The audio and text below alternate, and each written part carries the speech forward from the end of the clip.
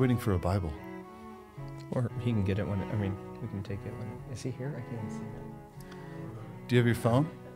Yeah. Do you want to, you can pull up the ESV or King James, whichever version you prefer. ESV. Hey, so, Jonathan, I'm glad you're here. Thanks for having me. No, really, I've been wanting to get you up here for a while, and you waited till the studio was ready, and Luther was glaring at you, and there he is. Yeah, there he is. That is a bit of a glare, but that makes sense for Luther. I want to talk to you about a couple things.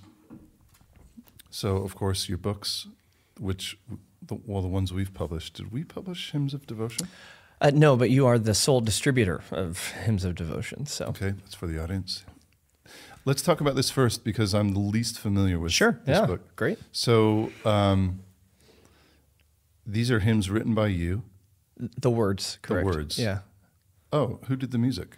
A variety of people. So let's see, that booklet, Hymns of Devotion, was the occasion for this being put together and bound was for the 40th anniversary of the congregation I serve. This is kind of a gift we gave to the people there. So I've been writing hymns since 2013, the texts, and in that time, this is 25 hymns that we put together. There's more than that, but these are ones I felt were worthy of being printed and published. About, I would say, probably almost 20 of these are put to new tunes. The rest are familiar tunes.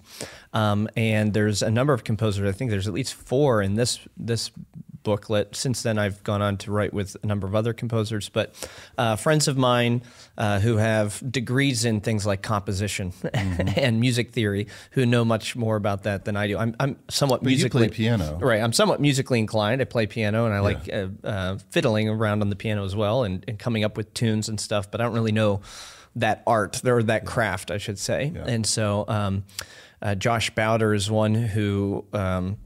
now I've been collaborating with, he's a Baptist professor of music theory and a church musician out in St. Paul area. Teaches at a couple universities there and has been writing sacred music for a number of years. Some of his stuff's really well known and done by choirs and church choral groups. And it was really interesting. I found one of his pieces in the this past summer, and I was just really moved by it. It was a setting to a familiar tune, but to a familiar hymn text, but a new tune that he composed that really just drew out. Some listeners will know what God ordains is, or whate'er my God ordains is right, is one of the versions. It's a German poem that's brought into English. He took a newer translation that goes, what God ordains is always good. And so it's a fresh text, a fresh tune, and I just thought, wow, this is beautiful, this is amazing. And on a limb, I've never done this, but I found his website, and I just said, hey, you don't know me from Adam, and I don't know you, but your hymn tune was amazing. Would you be interested in writing new stuff for some new texts? And he wrote back within an hour, and he said, Jonathan, you won't believe this, but your book, What Happens When We Worship, I use as a textbook for a class I teach at the university on church worship, or on liturgics. And so here I knew his hymns, and he knew my writing on worship, and so we became fast friends, and we've done about a half dozen hymns together. So they're not in that, but we're hoping to put together a collection in the future. Yeah. So I love finding people throughout the church. I've got friends composing down in the South, and he's in the Midwest, and some in the Caribbean. Just wonderful to use the different gifts of God's people and to collaborate in that way to present something for the whole church. Yeah. So that's a real passion of mine and something I continue to do as the Lord gives inspiration for it. So it's interesting. You're writing these as a pastor yourself. So Correct. You're not like a full-time songwriter. No. I'm not planning to move to Nashville anytime soon. Okay. Well, that's probably a good thing. Yeah. For many reasons. Yeah. I mean, Nashville's a great place. No, but I mean, for my future prospects and my career, probably a good thing not to. Don't have a chance. Okay. Do these come out of your study, like for sermons in particular, like week by week, you're preparing, you're getting ready, and in all seriousness, are these kind of like, I know for a lot of us, we are in the middle of research or study, whether it's for a book or a sermon, and you hit these rabbit trails. You're like, oh, I wish I could spend time reading on that. Yeah. Are these a way to kind of deal with procrastination? That has certainly come about. That's for sure. It's like, wow, I spent way too much time on that this week. It's productive. It's productive procrastination. It's productive procrastination. Yeah. But no, I would say that the goal though is twofold. First, they're called hymns of devotion in part because it's a devotional exercise for myself. I find that I commune closely with God as I wrestle with hymn texts and poetry. How can I bring out the rich theology in the scriptures and even the language of the scriptures in a way that's poetically beautiful and memorable and something that could eventually be singable? So I feel close to God when I do that, and it's just part of the diet of my devotional life. But the second reason is pastoral. Like you mentioned, it comes out of my sermon preparation. Not all the time, not all those hymns I can say, oh yeah, that was for this sermon. But if you think of the great hymn writers, and I'm not suggesting I'm one of them, but guys like John Newton, just to name one, but the Wesley brothers as well, John in particular, they're pastors, they're full-time ministers. Yeah. And if you look at Olney hymns by Newton, each hymn of the first book, the Olney hymns is broken up to 3 books. Each hymn of the first book is an exposition of a text, and it's a text he was preaching. So you have a whole hymn based on, for example, Elijah being fed by the ravens in 1 Kings chapter 17. Who would think to write a hymn about that? And you read it and you're like, wow, it helps me understand that passage better. And so he's got one on Samson and so forth. And so you can see they're rising out of his pastoral calling, and to enhance the preaching of the word, right? This will draw. Yeah. And so that's what I aim to do. Sometimes I'll write hymns to enhance a series like this. We're going to sing this hymn as we work through this book of the Bible because I tried to draw out the major themes of this book of the Bible in this hymn. So it's something that kind of helps the congregation digest what else they're going to be hearing in the preaching of the word. So I have a new one that I just introduced to my congregation the other week that will accompany an upcoming sermon series on Romans 8. God is for me, right? If God is for us, who can be against us? So drawing out some of those themes. Also the line that God works all things together for the good of those who love him, that's in this hymn as well. So yeah, I think pastorally, that's a major aspect of why I want to write these hymns. I don't write them just for myself, although that's part of it, but I want them to be sung. I want them to be helpful. I want them to be another avenue of the ministry of the word coming as a means of grace to God's people.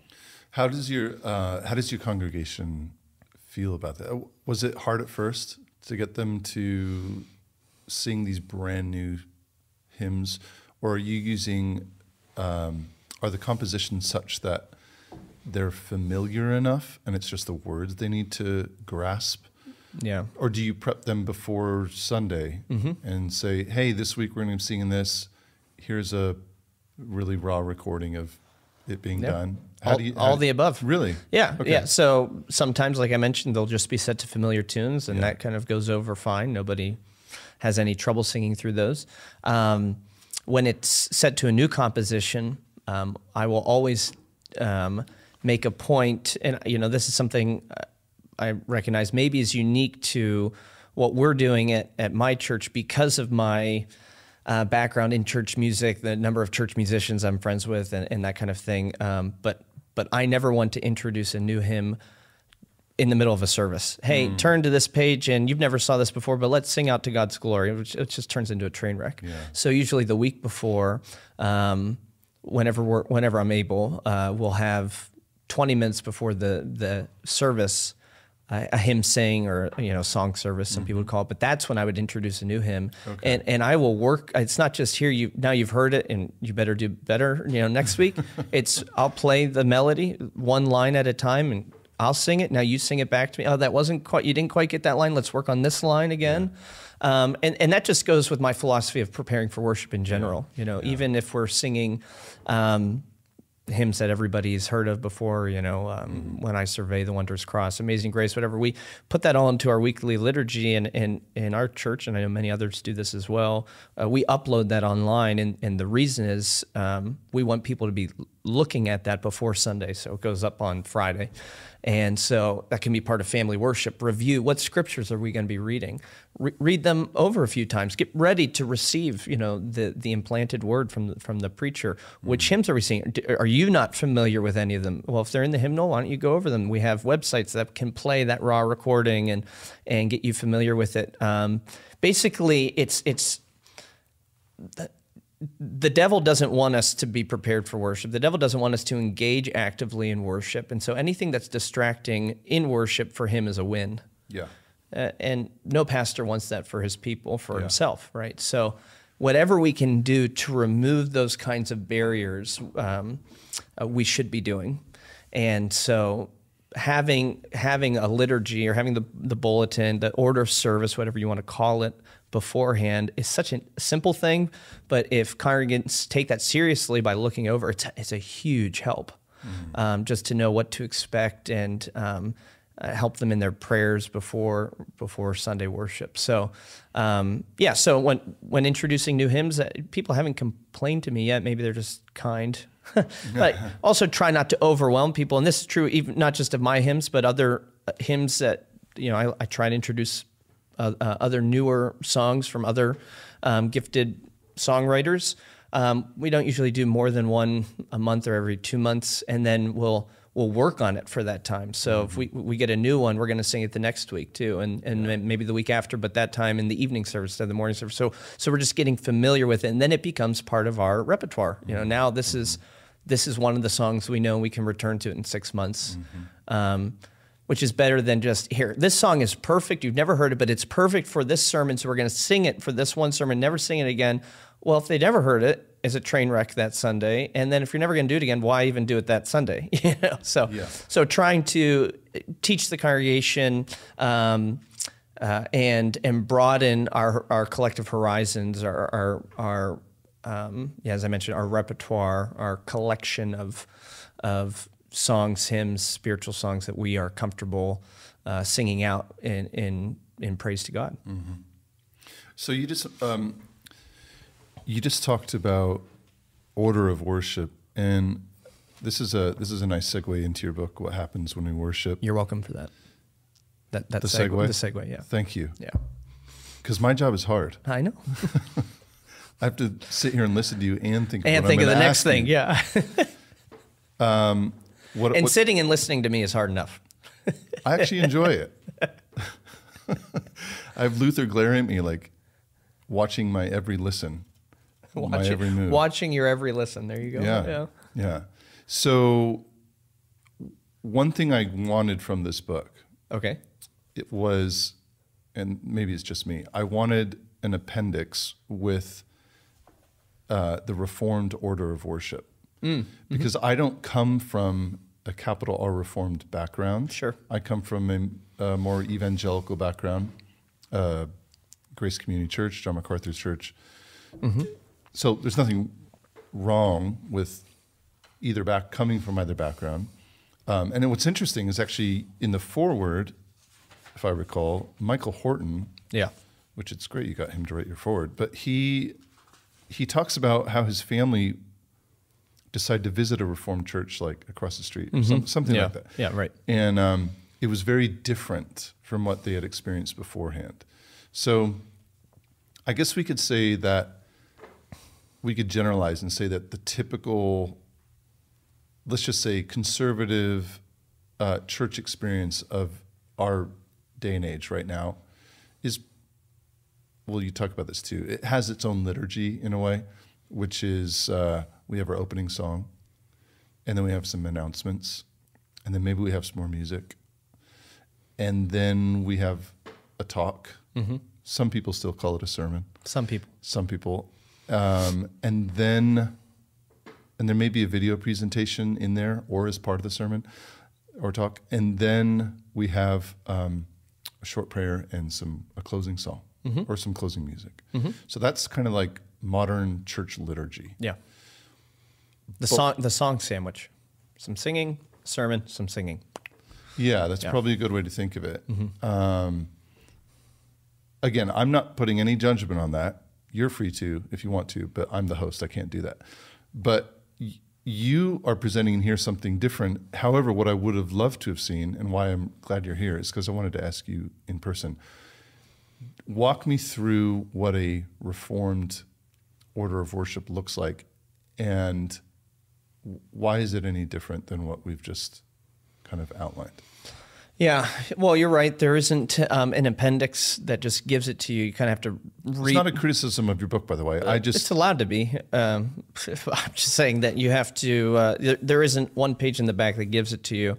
You have to read the whole book and kind of put it together yourself. So, you're making us do the work. Thanks. Actually, there is. I have to qualify this. I have to come back on what I just said, because I think actually in here you do give somewhat of a. Yes, you do. I'm sorry. You do, but it's not explicit. It's chapter 13. You walk through here. You can look at it yourself. Yeah, what did I write here? I think your chapter headings themselves are the. Well, that's what I was going to say. If you look at the table of contents, that's kind of, it gives you God calls us, the verdict is pronounced, which has to do with the cleansing portion of worship, the preaching. Then we talk about the Lord's Supper, the benediction, and the chapter 13 is about singing, which infiltrates all of those. So it's kind of there, but if you look at Brian Chappell's Christ-centered worship or Johnny Gibson and Mark Ergney's Reformation worship, they're replete with these sort of charts, tables that kind of are more helpful in that sense. So there isn't anything like that there. And I understand you are writing for people that are probably have been more exposed to a classic Reformed partly, order of worship. Partly. The idea was that for people like me who grew up in it but didn't get it, let's explain the stuff you've been exposed to your whole life that you've taken for granted. But it's also meant to be a helpful introduction to people who are completely unfamiliar with it. But to get back to your question, that what would it look like? We need to kind of answer that somewhat broadly, because there is no chapter verse in Scripture that says, and the proper worship service will look like X. It opens with this, and then you move to this, and then. But I think we can. What we can do is take scriptural principles that help us define and delineate what a worship service should look like generally. So, for example, if I could work through some of those principles, the first would be that there's a regulative principle. That's a common phrase in Reformed parlance. We believe in the RPW, the regulative principle of worship, which simply states that God's word regulates, constrains, dictates what goes on in worship. We can't just make it up. Yeah. Okay. That would be in contradistinction to the normative principle of worship, which says, and again, they're faithful believers who hold to this as well, so I'm not trying to demean anybody, but there's just a difference, right? The Reform says the Word of God regulates, meaning that He tells us how He wants us to worship and what should be in worship. The normative principle says as long as God hasn't forbidden it, it's permitted. Mm-hmm. But yeah, Reformed liturgies hold to this regulative principle. So we want to have in worship what God says should be in worship.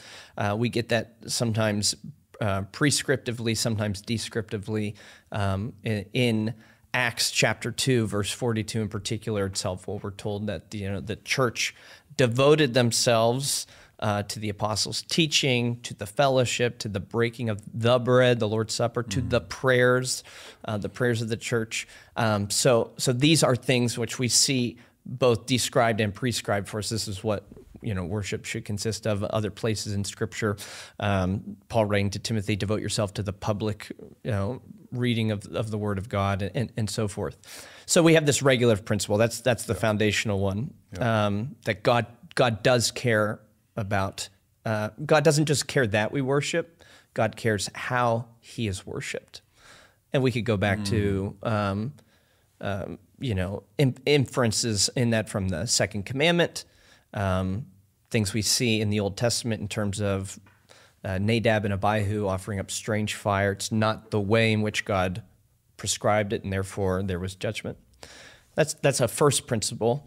A second principle is also very important. We call that the dialogical principle of worship, which teaches that in worship, we are actually meeting with God. Mm-hmm. That's kind of the big idea of my book.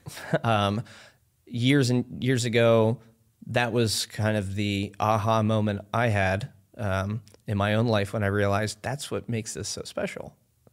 It's so simple. I mean, it's like so obvious, but it really does transform the way we think about worship if we recognize God's actually there. This isn't simply a group of believers coming together to fellowship, to do something productive amongst themselves. We're coming together because God calls us, and he calls us to meet with him, right? He doesn't call us just to be together. He calls us to meet with him. Mm-hmm. And so if we're with him, then it follows that he's part of this event. And that's why we call it a dialogue is taking place. God speaks to us, and we respond back to him. And so that dialogical principle helps us start to structure a service in a way that you will see generally in most Reformed churches. It differs, right? My church looks different even than another, and I belong to the Orthodox Presbyterian Church, looks different from the nearest OPC, in Wyoming, Michigan. It's just 40 minutes away, but things are a little different, but the principle still is there. So the idea would be, and this is generally the layout I have in the book, it begins with God. He's the one calling the meeting, so of course he speaks first. He does that in the call to worship. The call to worship, the minister proclaims usually from a passage of Scripture, the Psalms, let us kneel and bow down, let us worship our Maker, Psalm 100, let us enter his courts with praise, passages like that, which are, we believe, a declaration from God to come and to engage in this activity. God speaks. That's a high calling, isn't it, though, right? You come and give me the honor that's due my name. Worship me in the splendor of holiness, Psalm 29. Well, holy splendor, these aren't words that describe me today, God. I don't know if they describe me any day. I'm a sinner.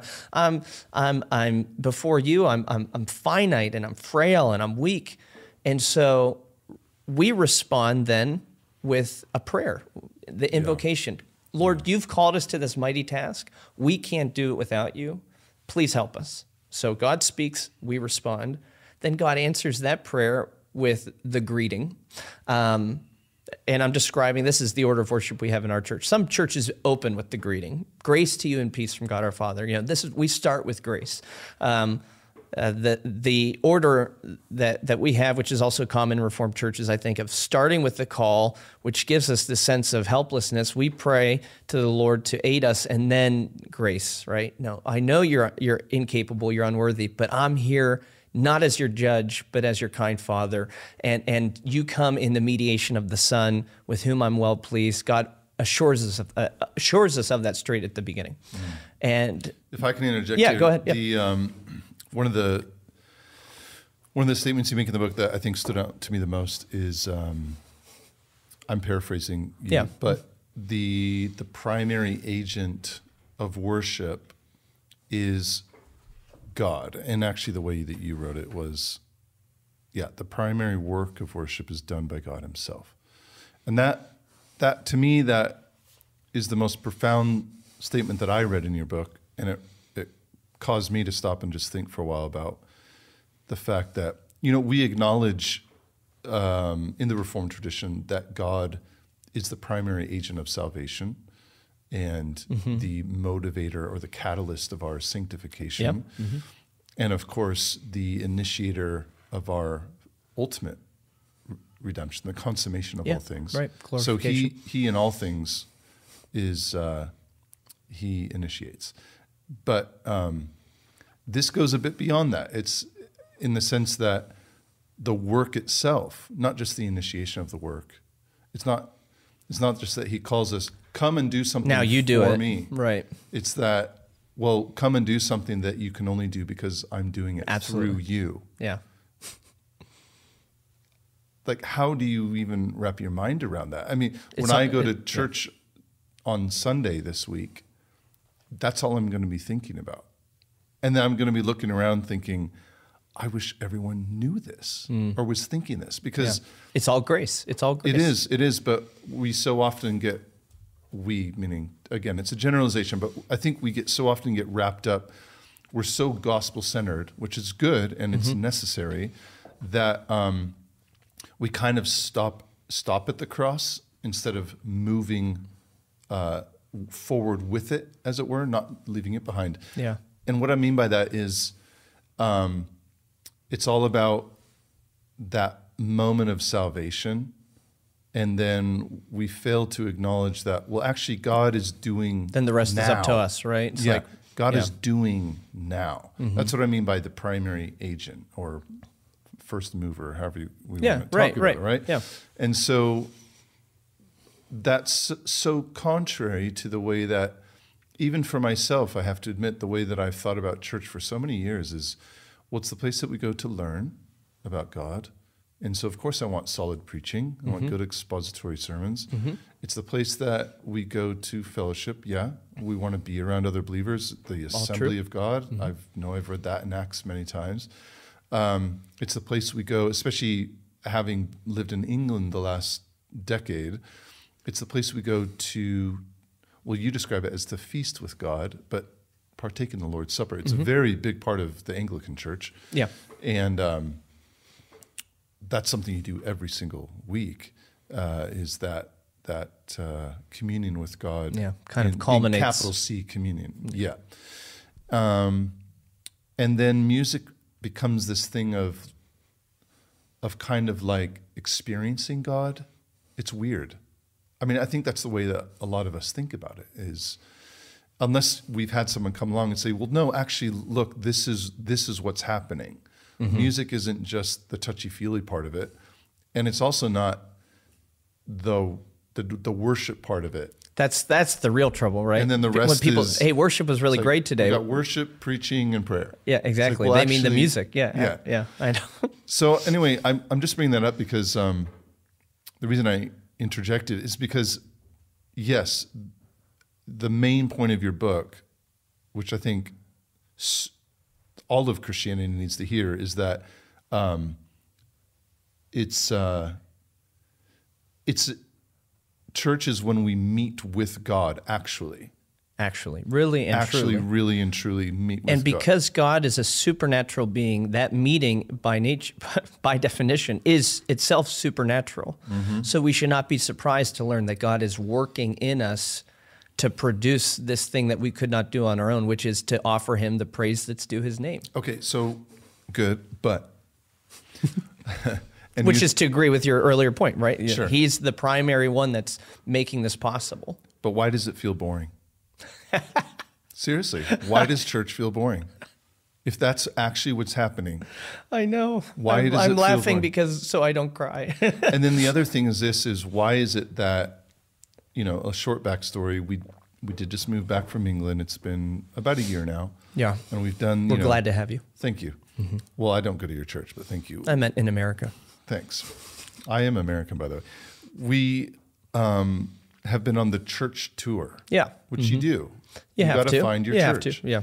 But it's been, without naming any churches, some have been very fun and loud and engaging on a certain level. Okay, and then engaging I would take over loud, but yeah, got you. I understand. And then other churches have been boring and dull. Yeah. And it's been hard to find a church where we feel like this is authentic in the sense of not just how people are engaging with you, like the facade has been dropped a bit and we're like, hey, we really do care about you and we want to get to know you, but also authentic in the sense of we're actually trying to engage with God. Yeah. And not just either, on one hand, give you an experience so you feel great about yourself, or on the other hand, stick so rigidly to what we've done for the last however many years. Because it's the only way to do it. And that's how we do it. And if you venture out of that, you're being unbiblical. Yeah. Big question. Why is church boring? Yeah, so that's the question. Why? Because even in that the TED Talk type that you describe it as, which I think is pretty valuable, TED Talk with music, is that gets onerous on its own right. The one might seem like dull, stuffy, boring.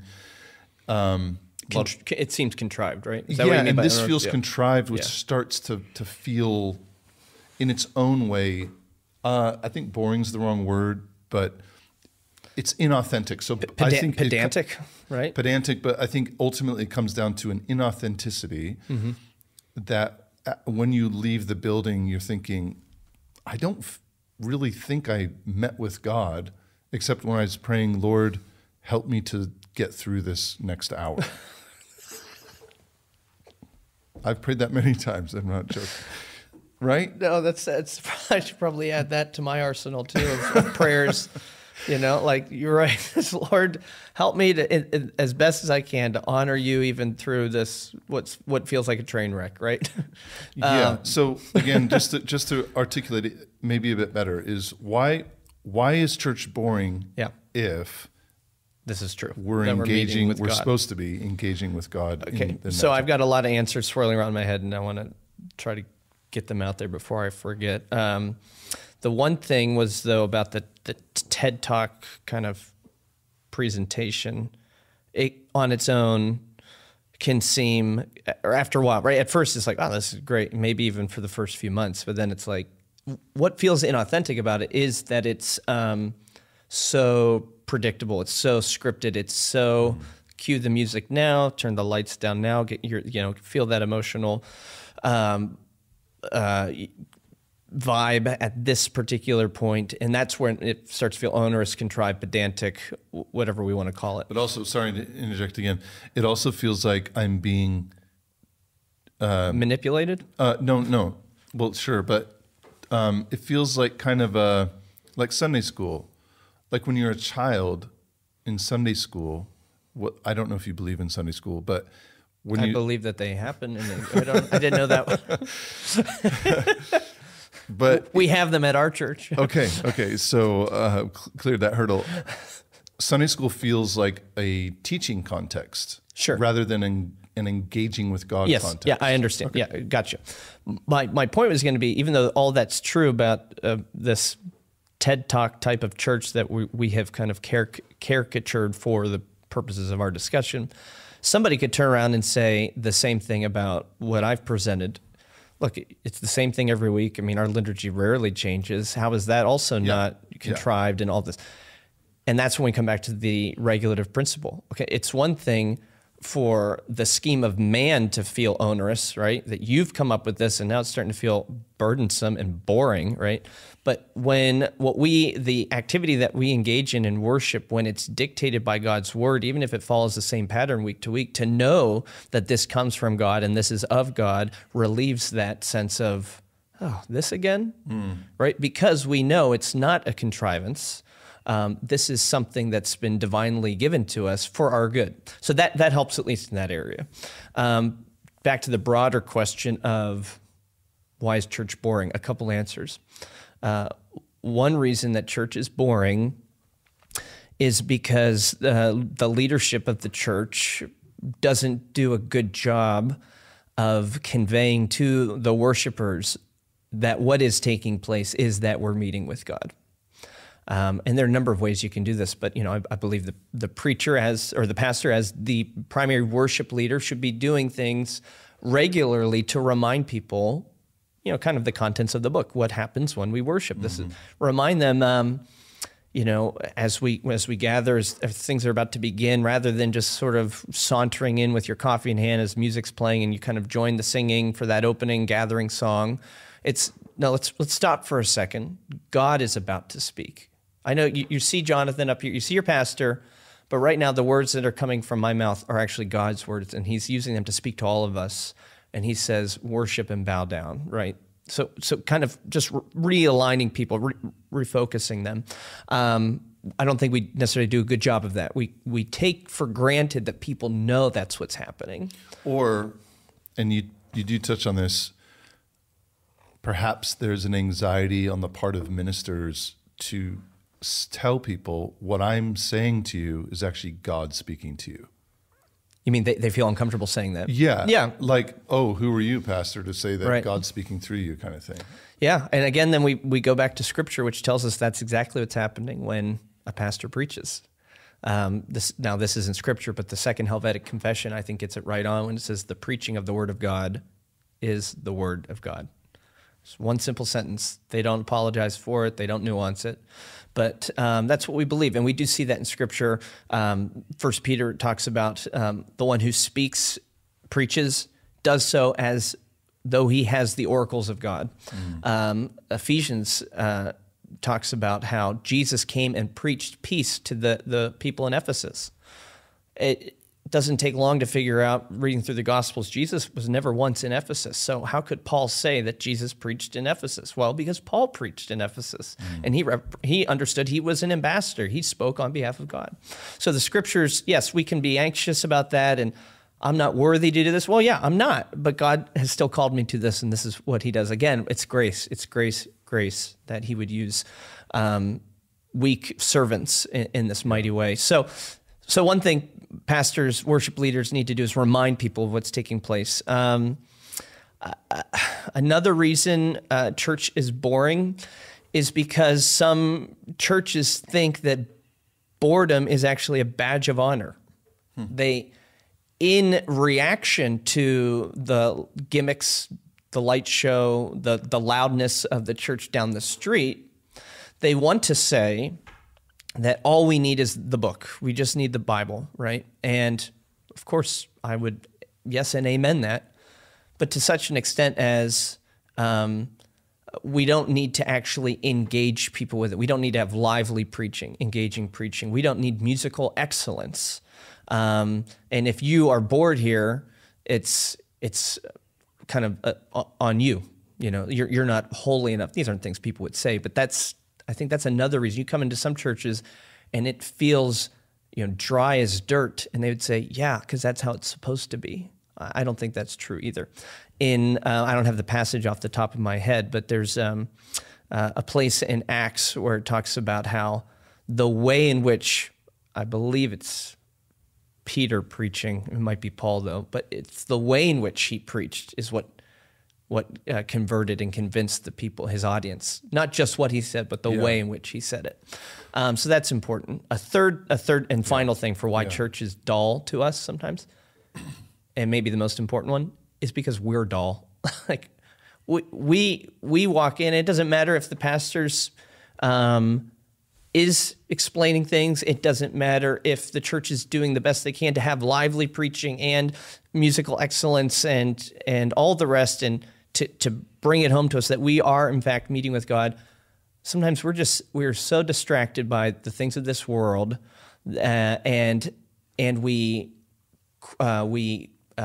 judge things based on the things of this world. In other words, like, well, this isn't anything like the production value I see at fill in the blank, that we just automatically assume this is boring. And the answer is no, it isn't boring. You are not realizing what's taking place. And I think that's the primary reason church is boring. Are there outside reasons? Yes, I addressed a few of those, but I think primarily it's an internal ones. I need to recognize what's taking place. When I'm having trouble engaging with what's going on in church, the first place I should look isn't at what they're doing and what they need to change. It's how do I need to change? So I wanted to address this exact thing with a little bit of pushback on this idea that in modern society, we've adapted, of course, to the technology around us and the proliferation of media and on and on. So we've been conditioned to expect, as you just said, certain levels of production value that we, paradoxically, with the immediacy of access for information and entertainment, we seem to have less time than we did before. And if you look at the way that services were, the order of services was laid down. Let's go back to Calvin, because you mentioned Calvin at times in here, and how he viewed certain elements of the order of worship and the way he laid it out.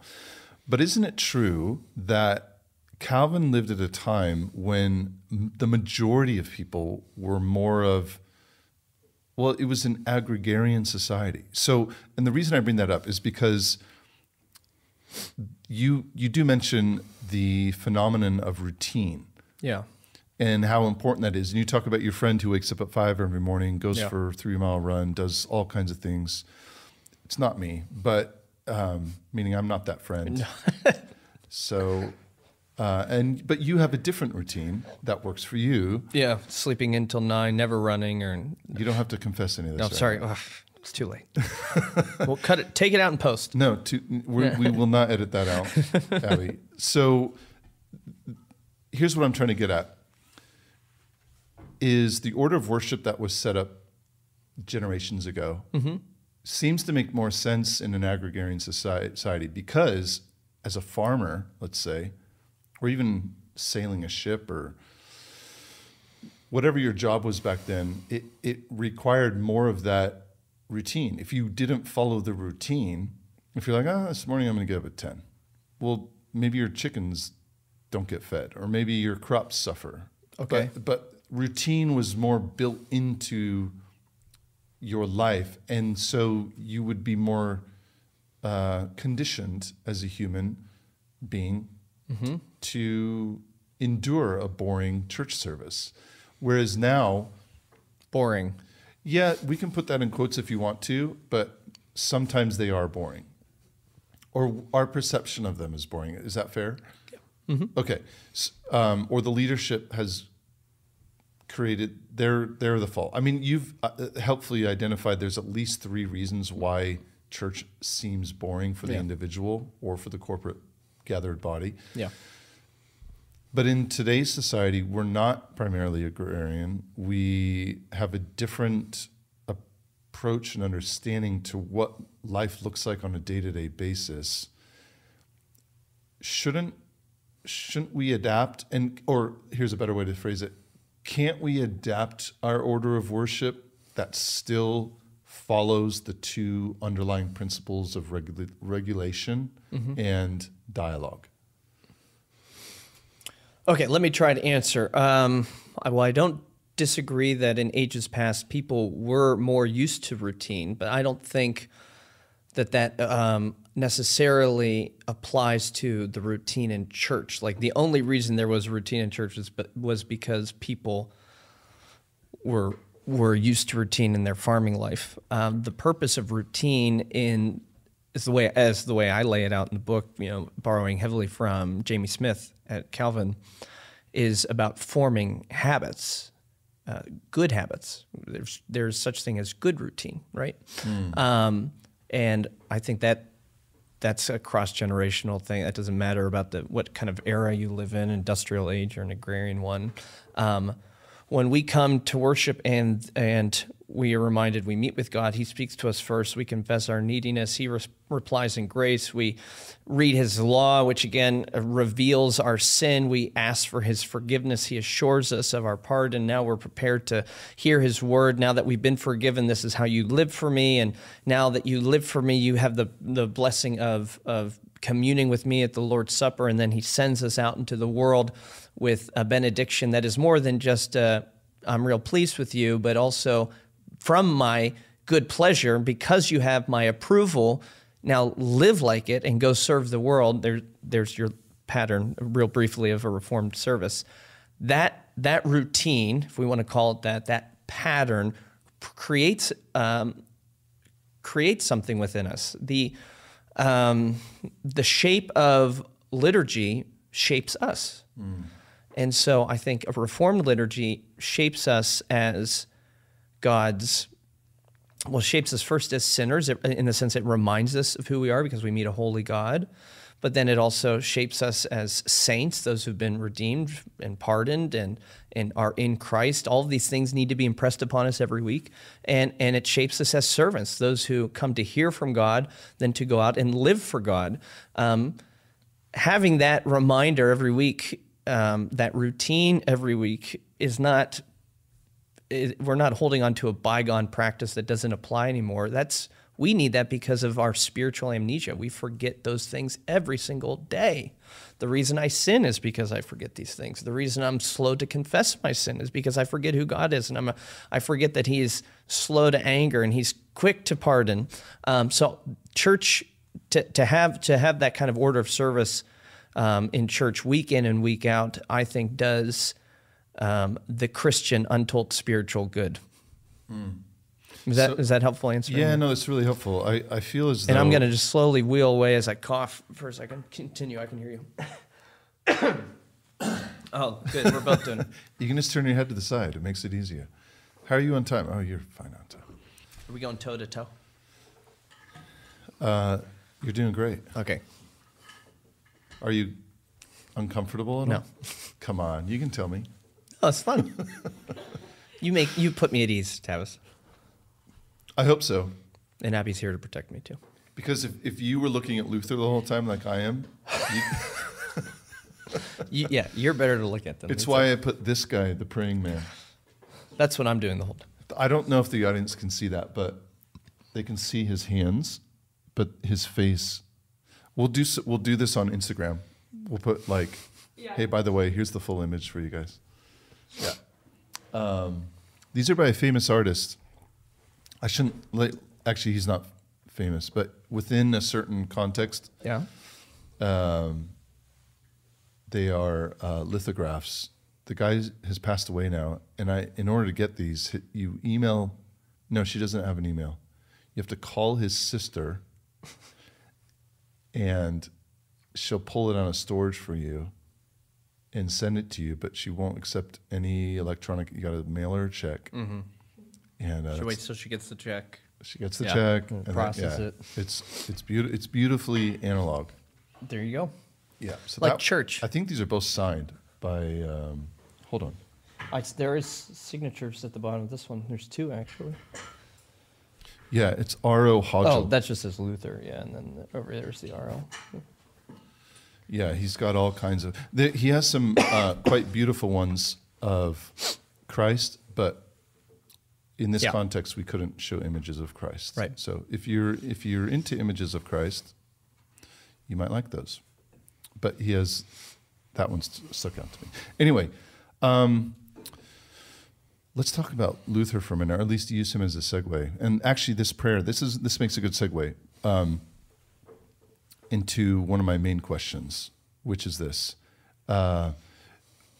You make the argument that there is a difference between how we engage with God, or let's say it better, how He engages with us. Okay. And if I'm wrong in that, correct me.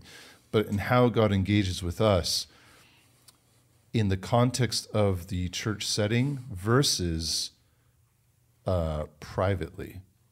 Yeah, I think both would be true. How we engage and how He engages. It goes both ways. I think that'd be accurate. Because the thing that stuck out to me probably the most from your book, apart from the statement on divine agency, or God being the one who works, does the work in worship, and we essentially follow His lead. Would that be a fair statement? Something to that effect. Okay. We're not going to be held to this. I think whatever you say here, you won't be held to it the rest of your life. So Philippians 2, it's God who works in you both to work and to will, or will and to work. So that's the idea. We're still desiring after Him, and we're still serving Him, but He's the one who's working in us to do those things. Yeah. It's that whole arena of theology that deals with divine and human agency and the interaction between it. So we won't go there. We'll set that aside for now. Yeah. I'll get James Smith in here to talk. Yeah, there you go. Okay, so here's the question, though. Private and public worship. Yeah, and one of the things that stood out to me the most in your book was when you quoted Ralph Waldo Emerson and how he likes the silent before church. Let me read it, because it's really a great quote, and it resonated with me. Clearly, you're about to read it. Yes.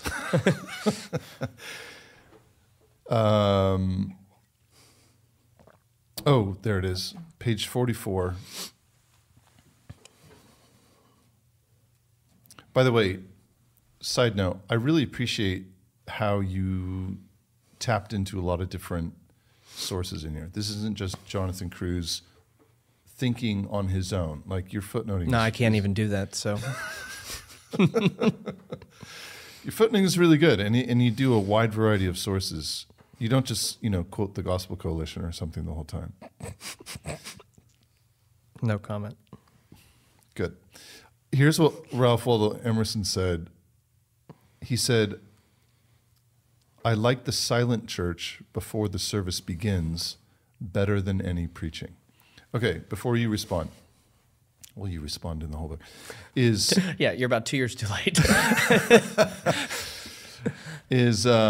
Well, 2 years too late, because for those who don't know, this was published in 2020, but still relevant today.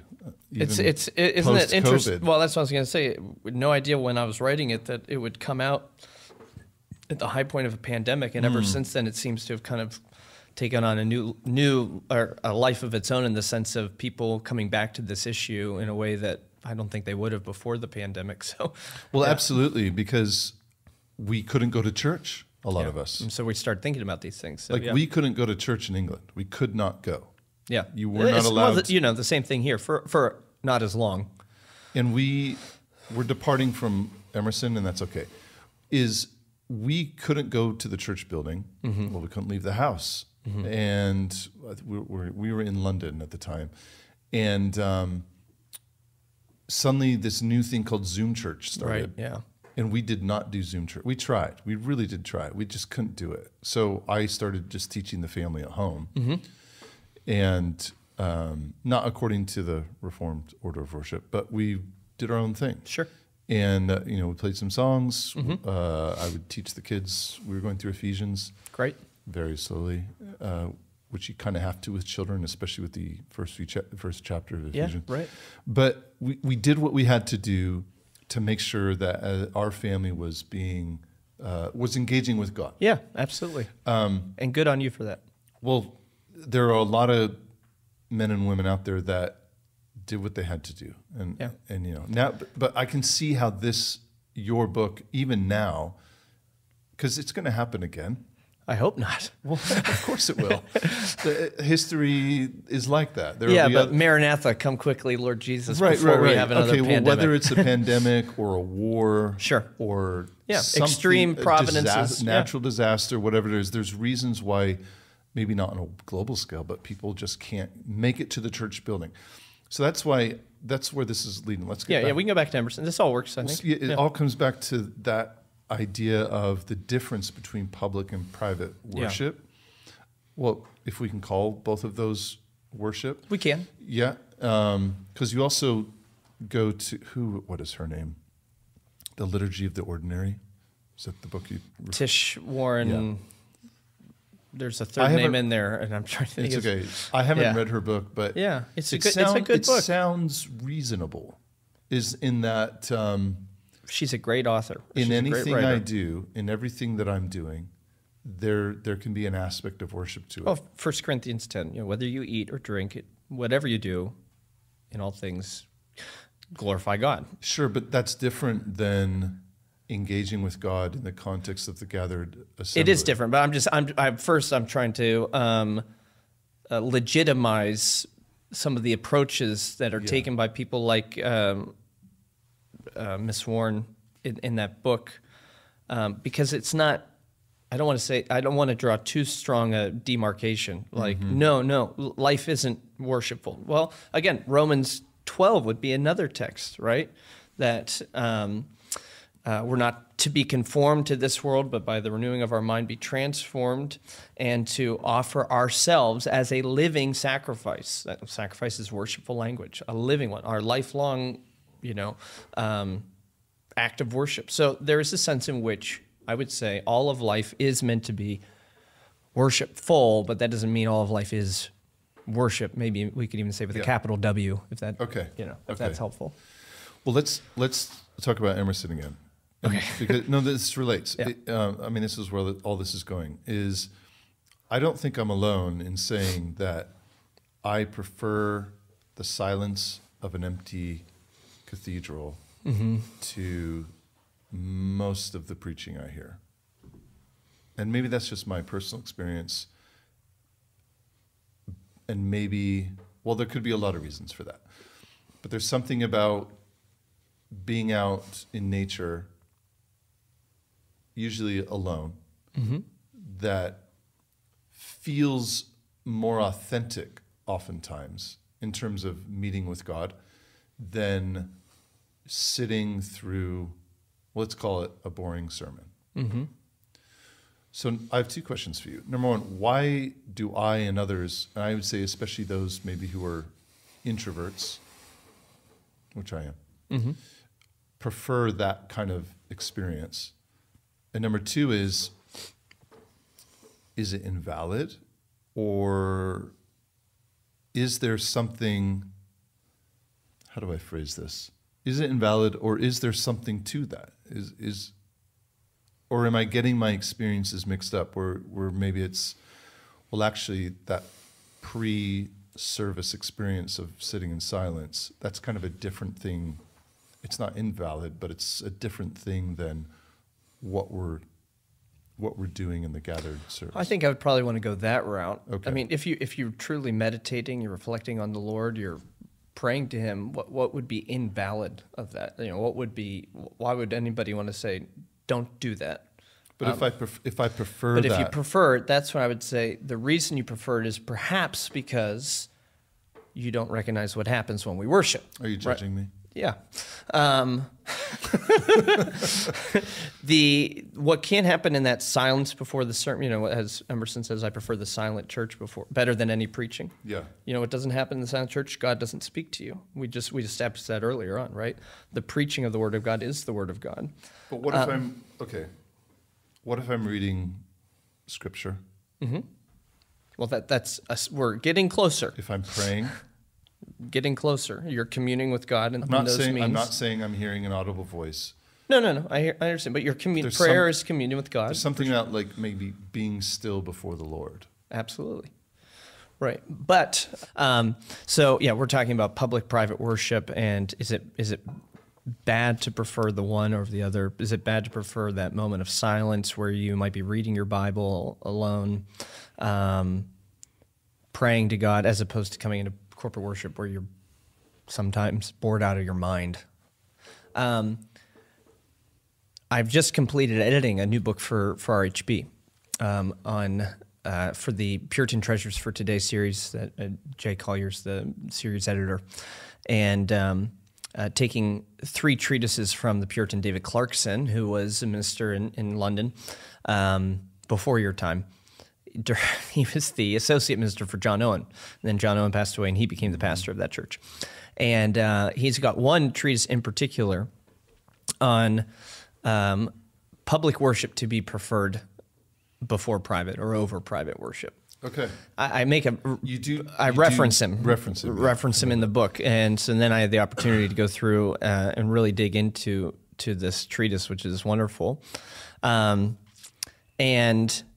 he has a really good section about, let's say all of that's true, what you've just said, what you prefer, that you actually enjoy it better. Then what do we say? And he gives all these reasons why, no, public, because of the manifestation of God. God is more manifest in public worship than in private. There are more spiritual benefits in public worship than private. We're more edified. We're prevented better. He says public ordinances are a better security against apostasy than private, right? You know, if you're just left to yourself and your own interpretation of the scripture, as opposed to the teaching of the church as a whole down through the ages with creeds and confessions, but then even through ordained ministers, you know, expositing God's word, you're less likely for backsliding and falling into error in public worship. So he gives all these reasons. But then at the end, and this is what I wanted to read, if I can find it here, you know, what happens if you truly, in the end of the day, just like it better, and you can't change that. I like it better. So if you give me 1 second. No, take your time. Yeah. Take your time. Because, and while you're looking it up, you don't have to listen to me, but I'll keep talking. Okay. I was thinking there are differences. And I did find it. So no, go ahead. Do you have a search function? Yeah, but I found it, so I'm ready. Oh, you did find it? Yeah. Mm-hmm. Yeah, okay, so go ahead, and then I'll bring up my point. Okay. He says, let us suppose you truly did find more comfort and benefit in private than in public worship. Let's just grant it. Even so, the glory of God is to be preferred over your preferences. You must prefer what most advances God's glory, not what most promotes your particular interests. And God is most glorified in public worship, which he's just given a whole chapter defending that. Here, in corporate praise is given, now he's defending it a little further. In corporate praise is given the most ample testimony to his glorious excellencies and the most public acknowledgement of his glory. There is no way that we can glorify him without acknowledging his glory, and the more public the acknowledgement, the more he is glorified. It is most public in public worship, and therefore this is as much to be preferred before private as the glory of God should be preferred before your private advantages. And that just got me. He's like, you know what? He gives all these arguments, but he says, in the end of the day, if I haven't convinced you, it really doesn't matter. If you like it better, what you need to take away is that God doesn't like it better. God likes public worship better. And his glory and his preferences are greater than our own preferences. So I found that to be very helpful. So that should be coming out shortly, I think, in the next few months. Okay. It'll be under the title Prizing Public Worship by David Clarkson, 3 different treatises that we pulled together. But I thought that's really helpful, especially in our context. COVID put everybody back at home, and some people are thinking, you know, I kind of like this better. I can do this on my own. There's so many. I mean, I could go on for the reasons why you know, Zoom church isn't good. When you're able to mute the pastor, mute the word of God, you know, there's been a reverse in authority, right? Now, God, you stand over God because you have the ability to turn off the Zoom link or whatever, as opposed to corporate worship, where literally we sit under the God, you know, the Word of God in most churches with the pulpits raised. There's something powerful to that you miss when you're doing your own thing, or even you're at home watching something. I prefer, my preference is to talk about that when you are hindered from going to corporate worship, and you have the ability to live stream a service, you're watching worship take place, but you are not part of that worship, strictly speaking. Yeah. Which isn't to say that that's not a worshipful moment for you. I hope that people, when that happens, especially I think if, you know, people are shut in and can't get in regularly, that they really are engaged as much as they can be, trying to sing along, listening to the sermon. But at the same time, we have to say there's something different about, you're not part of the assembly. You're not part of those who are called out, called together in the church. So I like to just caution the language, or to be careful with the language and say, you're encountering worship from afar. You're watching worship. You're not participating in worship, strictly speaking. Okay, that's fair. That's a fair point. Thanks. As we would say in England. But is there a but coming? There's always, of course there's a but. But I'm not sure if I would agree with the fact that public is to be preferred. Well, okay, let's talk about... And of course, Clarkson's, and this is in the book, that comes from Psalm 87, I believe, verse 2. Okay. It's in the 80s somewhere. the Lord loves the gates of Zion more than any of the private dwelling places of Jacob. Okay. So that's this, and he takes that and he runs with it. He's saying God actually prefers that thronging around the corporate place of the city, Zion, than the personal private dwellings of Jacob. I think that's Psalm 87 too. Interesting. So my mind then immediately goes to the tabernacle. Okay. And the temple, of course, and just it's always struck me as interesting that God decided to locate himself. I know that, I'm not saying theologically that God only restricted himself to being present in the temple, but there was he directed his people to worship a special him manifestation. there. Yeah. So that's always been quite together corporately, and the fact that it happened to be the same location where Abraham nearly sacrificed Isaac. For the temple, Right. Yeah. So Mount Zion, right? Yeah. So, okay. So back to my counter, though, and only because I speak from experience, like in my family or people that I've known who maybe had family members with, let's say, special needs. You did mention people who perhaps cannot leave their domicile, whatever it is. We're not all the same. Like, as human beings, we have differences in the way that we perceive or react or engage with the world around us. So isn't it fair to say that some people might have a better experience with those silent moments of devotion in the morning than on a Sunday? Or, well, I guess you could answer that, but the other thing I was going to say is maybe the language that we're using of preference is kind of talking about it on one level, but then there's another way of talking about it as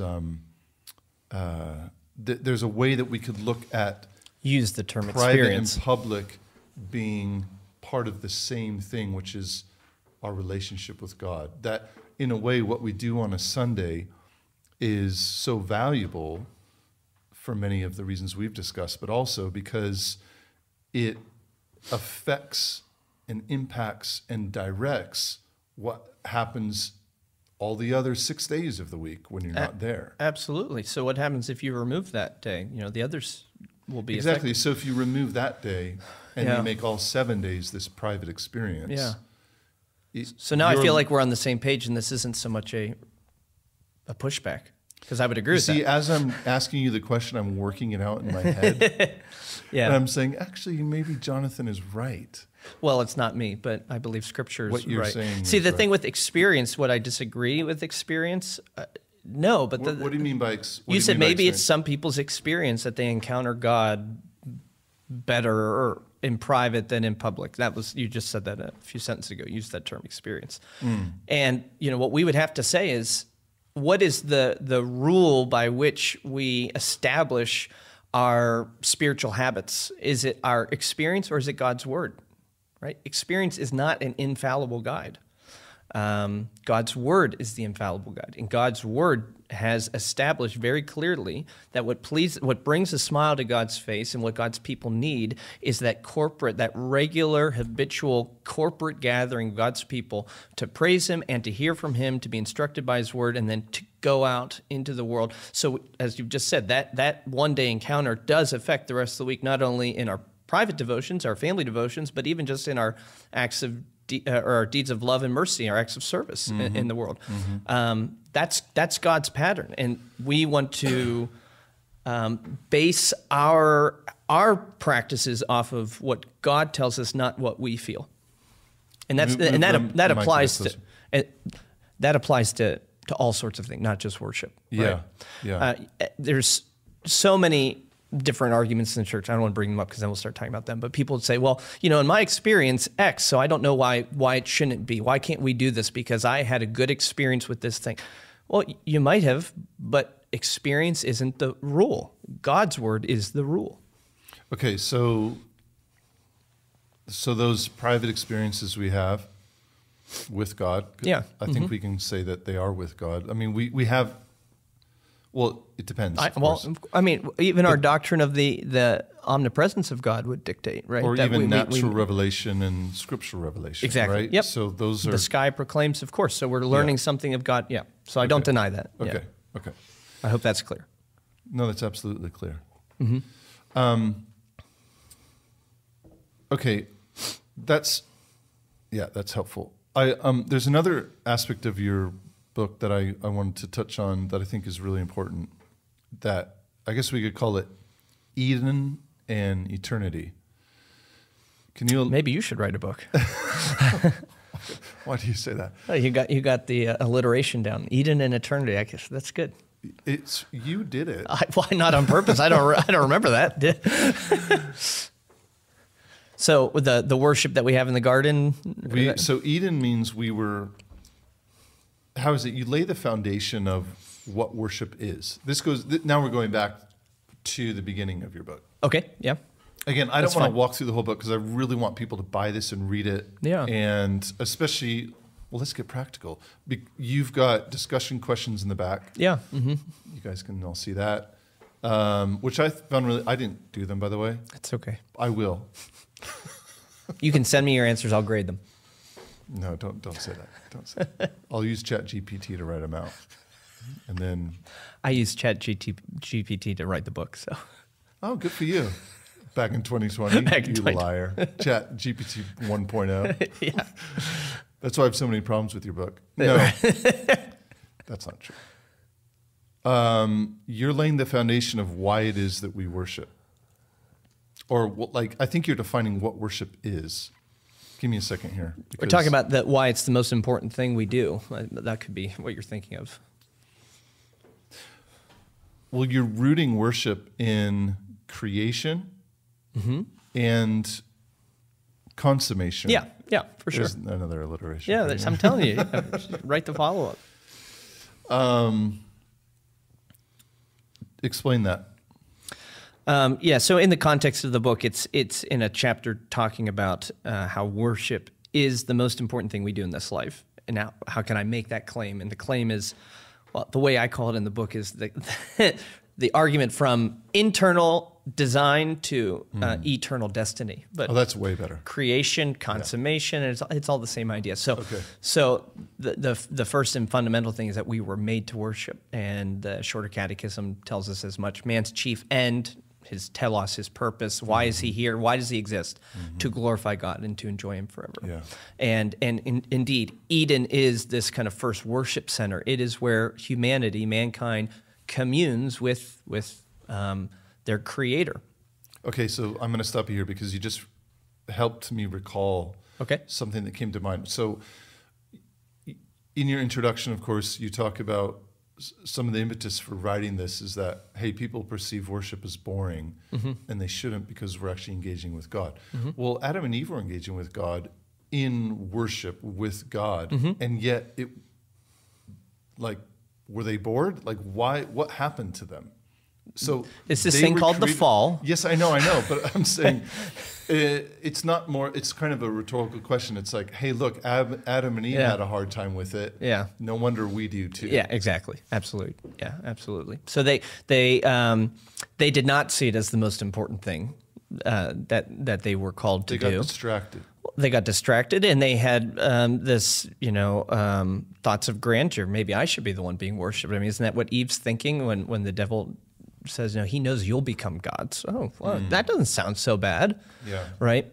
But this is what we were created to do. Another place that proves that is Romans 1. I reference in that chapter, because Romans 1 talks about the natural, even post-fall, this is still part of our human DNA, is that we are worshiping creatures. Romans 1 talks about the natural man suppresses the truth and unrighteousness. And then it goes on to say, and therefore he worships the creature rather than the creator. So truth is suppressed, but worship isn't. Worship needs to come out. We just need to do it. Why? Because we're made to do it. It's just who we are. Just a bird needs to fly. We need to worship. So now, post-fall, we worship the wrong things, or we worship in the wrong way. But nevertheless, we can argue it's the most important thing we do because it's what we were made to do. What's the most important thing a car does? Is it that it, warms your bottom on a cold morning because you have heat warmers? Is it that it plays music for you because it has a radio? No, the most important thing a car does is what it was ultimately made to do, which is to take you from point A to point B. But okay, we know what a car does. Let's talk more about that. No, I'm not. I don't know about that. We know what a car does. Yeah. It takes you point A to point B. It drives. Yeah. We know all that. We know the machinations, even on a basic level. What is worship, though? Like, there's so many misunderstandings, I feel like, in the contemporary church, well, probably throughout the history of the church. Yes. Like Israel got it wrong. Right. The golden calf. It goes all the way back to that, Right. or before. It goes to even now we're You want to give me a basic definition? Like just what meeting is with God, communing with God. Communing is probably better, I think. Engaging, communing, encountering God. So the essence of worship is not us singing to God or us doing things to make God happy. No, but actually, that's not the essence. The essence is relationship. Can we say that? Well, the encounter, which when you encounter God, especially when you encounter God in the gospel, it necessitates adoration and praise. Those things will be there. True worship will include adoring the Lord and praising the Lord and giving thanksgiving to Him. If I'm just trying to think of an example, if somebody, an anonymous donor, gave my family, found out we were in hard times and wrote us a check for $100,000, and then later on I come to learn who that was, and I get to meet this person. I'm encountering them. I'm engaging. I'm meeting with them. Right. Mm-hmm. If I know that's what they've done for me, that engagement, that encounter has to include thanksgiving, gratitude. To meet the person and to not thank them for what they've done wouldn't really be to meet them fully. Yeah. So I think worship is something like, we're engaging God, but it has to include that kind of overflow of the soul, right? Which is what worship, which is what praise is, right? That the Lord has done so much, we must praise Him. We must thank Him. We want to bow before Him and hear from Him and do what He says because of who He is. So, that's kind of a brief overview. What is worship? What were we made to do? That's what we were made to do. But it's also what we're remade to do. That gets to that consummation idea. Jesus says salvation is about worship. John chapter 4, when He's speaking with the Samaritan woman at the well, He says that the Father is, there's a time coming when true worshipers will gather and worship in spirit and truth, and the Father is seeking such worshipers. And it's interesting, it's the only time that verb seeking is applied to the Father's actions. What does God seek after? What's He looking for? Well, the Bible only one time tells us, and it's worshipers.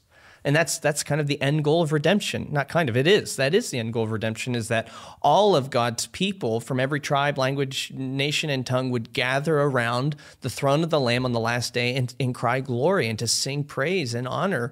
We are made to worship, but then the fall ruined that, and God says, I'm not content to leave you with your misplaced worship, your warped worship. I'm going to redeem you so that you worship the way you were always meant to, so that we can commune with one another the way we were always meant to. And so that's what we see in Revelation. And again, it's corporate worship. It's not private worship, right? It's myriads upon myriads coming together in that corporate assembly in the heavenly places. That's funny. We're not like going to wander off to some corner of the clouds and be like, I'm going to worship God over here. No. Yeah. So that whole, what we've been talking about earlier, that whole desire, I think, will immediately dissipate when we get to heaven. We'll want to magnify, we cannot make God glorious. When we talk about glorifying Him, it's not that He's not glorious without us, but we can make Him, in the words of one Puritan, seem more glorious. That's what it means to glorify Him, to magnify His name. When we get to heaven, we're going to want to do that. We're going to realize we can't do it on our own. I mean, it seems like we are so inadequate to that task as it is. Mm-hmm. Right. The fact that... So there's a little bit of hubris or pride to think that all I need is, me and Jesus in a corner with a good book. Yeah. You think You think that your communion with Christ or your honor of Christ is in and of itself is sufficient for all that he's done? Yeah, and it gets back to this idea of church being boring. I guess it really is our fault.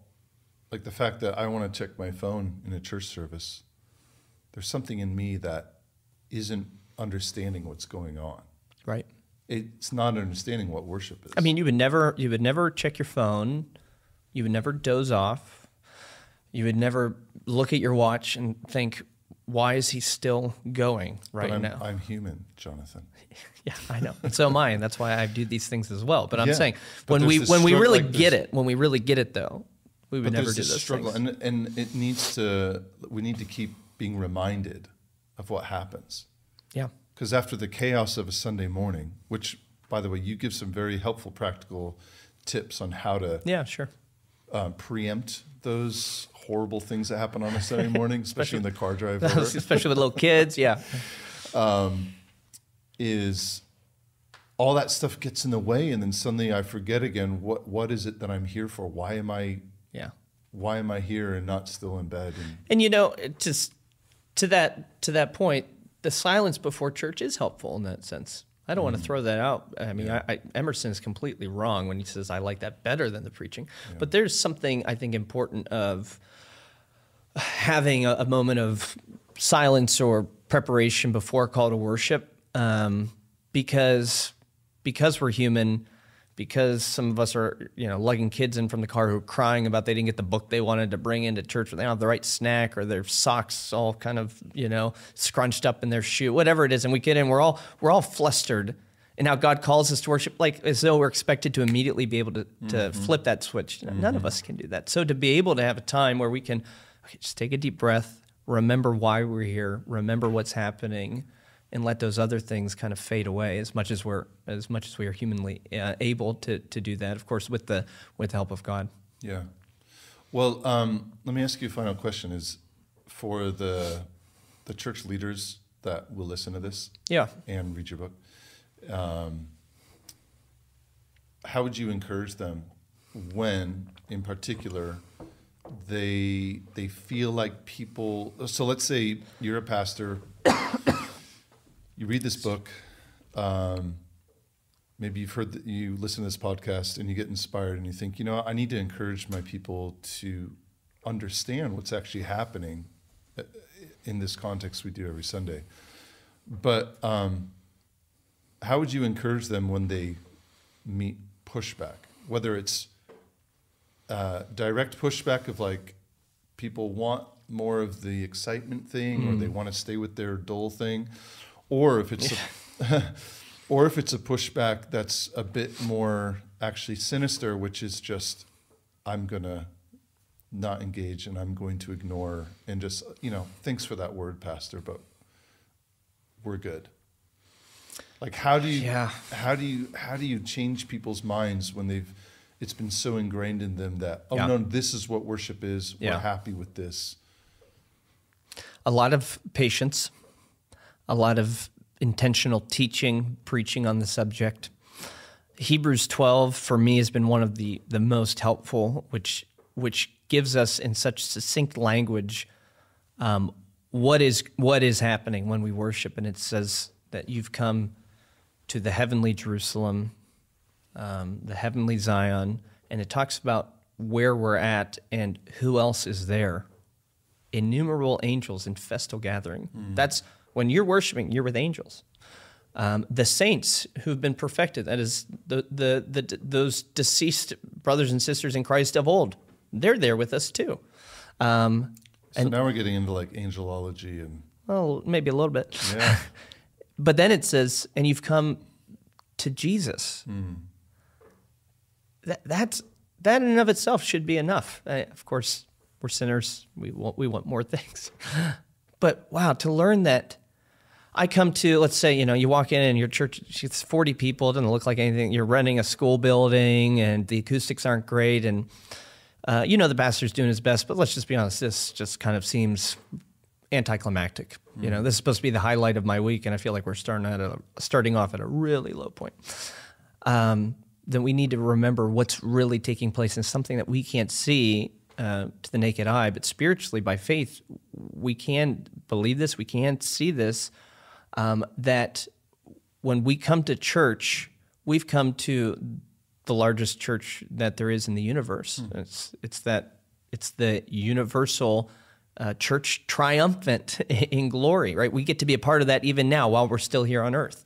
It's a spiritual reality, capital S, the Holy Spirit does this work, but wow, we get to worship with the angels, the perfect sinless angels who've been worshiping from before the world was made. We're worshiping with those saints who have endured, who've run the race. They're there. And Jesus is there. I'm with Jesus right now, truly. That should be enough. A word, though, maybe also to encourage pastors, as maybe people aren't buying it, they're getting pushed back, is just to remember the privilege that it is to be a worship leader in the church of God. I wanted to read from Psalm 42, which is a psalm of lament, right? That's the one that starts out as a deer pants for flowing streams. My soul thirsts for you, for the living God, and talks about his tears. But then he says, this is what he remembers. This is why he's crying out to God. How I would go with the throng and lead them in the procession to the house of God with glad shouts and songs of praise and multitude keeping festival.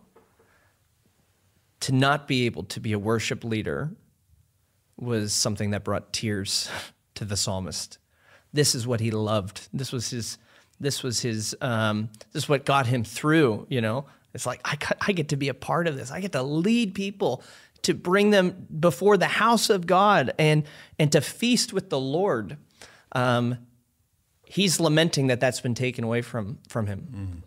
For those of us who are privileged to have that, for it not to be taken away from us, that's what we get to do week in and week out. Well, then, far from having tears or anxiety or despair, we should have those shouts of joy. Oh, I get to do this. What a privilege. I get to lead people into, as it were, the heavenly places where we meet with God, we meet with Jesus Christ, and we join in that greatest of all assemblies and do the most important thing we could ever do. We could worship. What a privilege that pastors have to lead people in that. So I hope that can be an encouragement to those who maybe are having times of frustration.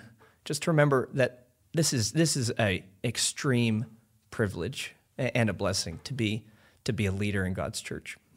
I see your passion, brother. I mean, I hear it.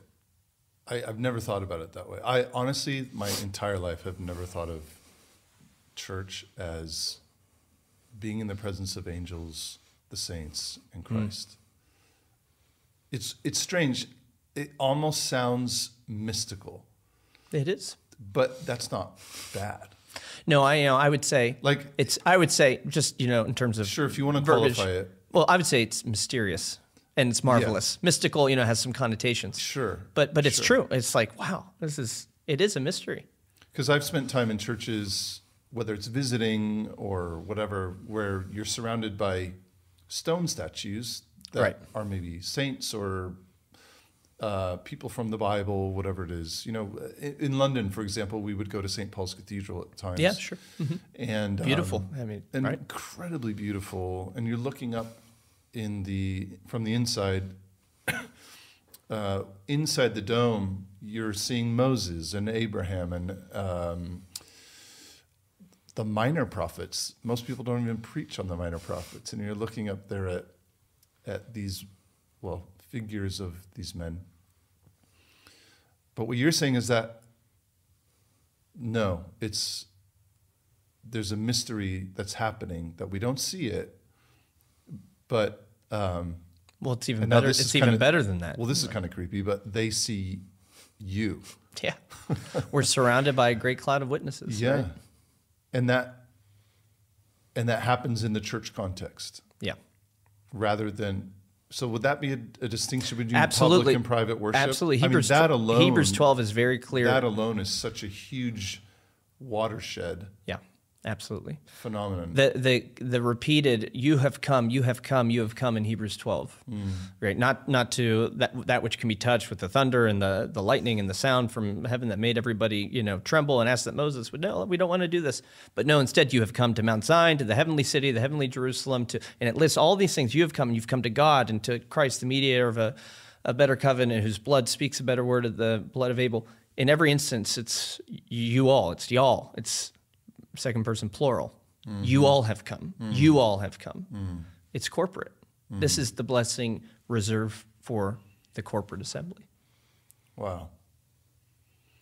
And hopefully that excites people about what's coming up on Sunday. I mean, it excites me. Good. I'm honestly thinking in my head as you're talking about